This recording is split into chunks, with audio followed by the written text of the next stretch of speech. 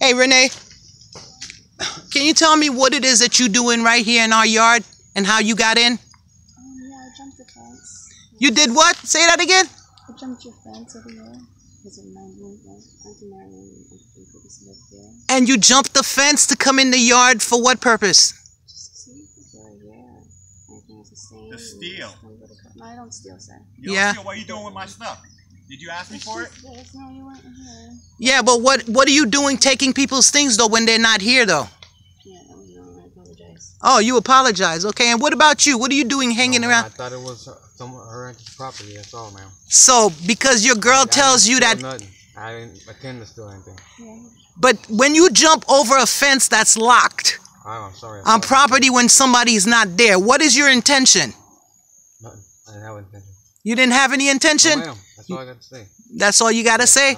I Okay, well, you see, in my culture, when you see a locked fence and there's nobody in the place and you jumped over the fence, You died.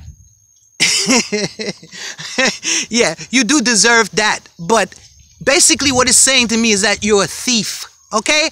Only thieves go over people's fences, okay? You hear that, Renee? Now, Renee, I'm suggesting to you that you get rid of that habit that you got, because you see them sores on your feet and shit, okay? That's from your poor health. Whatever drugs that you're using, whatever it is that cause you to not think about your mental health and your physical health and shit, jumping over people's fences and going through their personal belongings, that shit will get you killed. You understand that, Renee? My name is Ku'ui, but it's not Renee. It's my mom who passed away. Oh, okay, Kui. Thank you for sharing that with us, you know? And wow, I don't know how you got to that stage, Kui, but it's pretty sad. Really. Really sad. Here we go.